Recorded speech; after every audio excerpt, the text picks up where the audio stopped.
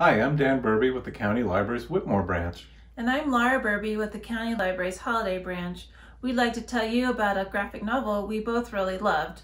Short and Skinny by Mark Tatulli is written for kids, but is a great read for all ages. The book takes place in 1977 in a galaxy far, far away, otherwise known as New Jersey. Mark is a height-challenged 7th grader, struggling to adjust with junior high and fit in with his classmates. Luckily, Mark is a talented artist who loves to write and draw. And 1977 is the year that the original Star Wars movie is released. With the help of his family and friends, Mark uses his new love of Star Wars and his creativity to create his own special cinematic treat. It's a big hit, but we'll let you read about that on your own. So Laura, what did you like most about Short and Skinny? I really liked the humor and how relatable the characters are.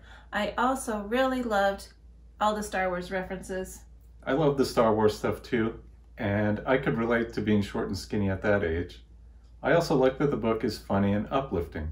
You can check out Short and Skinny on Overdrive as an ebook by going to the library website, thecountylibrary.org.